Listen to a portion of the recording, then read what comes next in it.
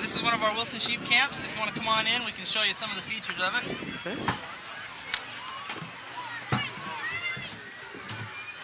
One thing that sets a sheep camp apart from any other kind of RV trailer is the wood-burning stove. Comes standard in all of our camps. Oh, cool.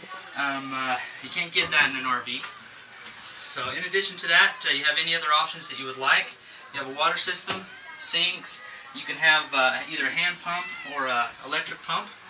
We use high-quality hinges, extra heavy-duty for all of our cabinets, so that they're built perfect. We use big CNC equipment, big computer-controlled routers and equipment like that, to make sure that everything's cut out exactly right. One of our features is an extra bed, rolls out. We have standard on a queen size, and then a double in here. You can also get a twin if you want a little bit more cabinet space. Cool. But, you have storage underneath the benches down in here. Like the other hinges, these are heavy-duty hinges.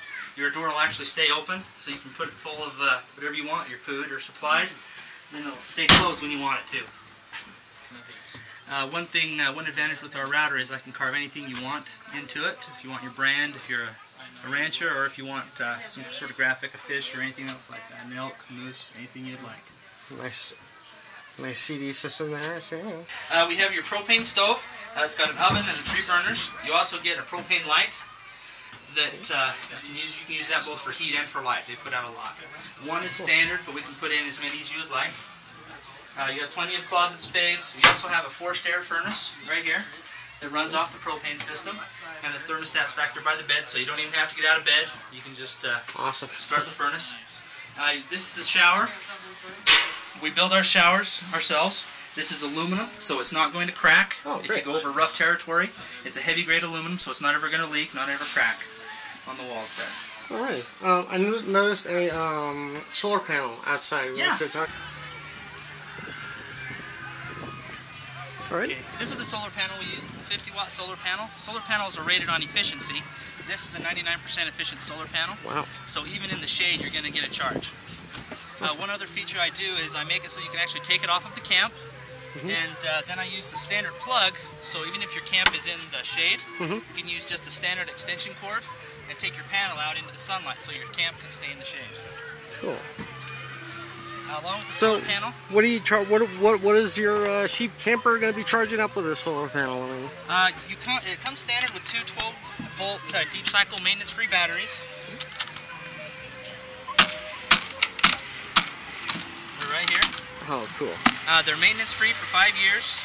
We use a special charge controller. It's called the pulse controller that'll actually monitor the batteries. So once they're fully charged, it'll actually turn off the panel so it doesn't boil the batteries or ruin the batteries in that way. In addition to that, it's a pulse controller. A battery over time will actually lose efficiency. It'll go down to like a 50% charge or something like that. With a pulse charger, you can actually recycle and recondition your battery so it'll stay at 100% for that entire time. One other thing that sets our camps apart is the doors, both the battery door, the boot door, and especially on the front door. I can show you that. Sure. Be a piece of plywood encased with a thin layer of aluminum.